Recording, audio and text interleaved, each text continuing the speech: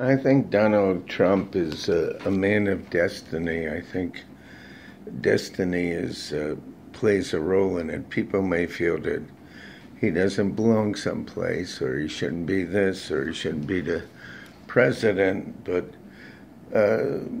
people like Napoleon and Hitler and Barack Obama and so forth and so on, they're all people of destiny. The fact that they're there means that they're meant to be there. I think he's going to appoint the guy that was the head of the Republican Party, whatever his name is, Regis, as his main person in his representing his staff.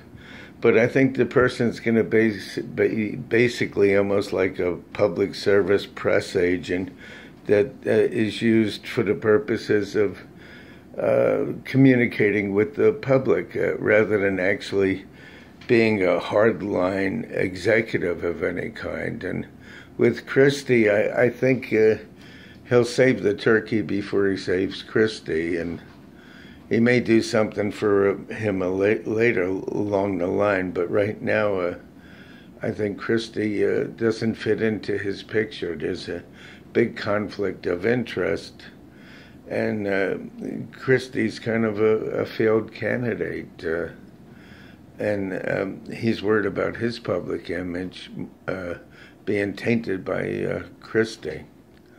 So I think he's going to probably pick the head of the Republican Party and probably have him deal with people like Paul Ryan or the other people, because he's more of a diplomat type. He seems to be able to talk to people and not agitate them, and that's actually what Donald Trump needs, because he's not one that can smooth things over pretty easily. He tells you what he thinks, and politicians don't do that.